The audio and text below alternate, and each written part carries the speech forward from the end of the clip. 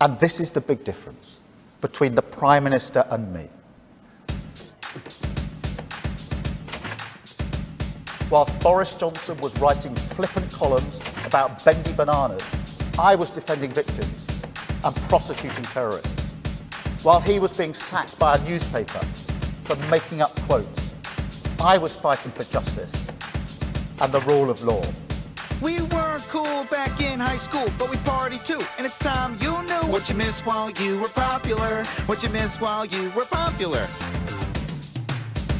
Oh, that is nice. And that's what you missed out on.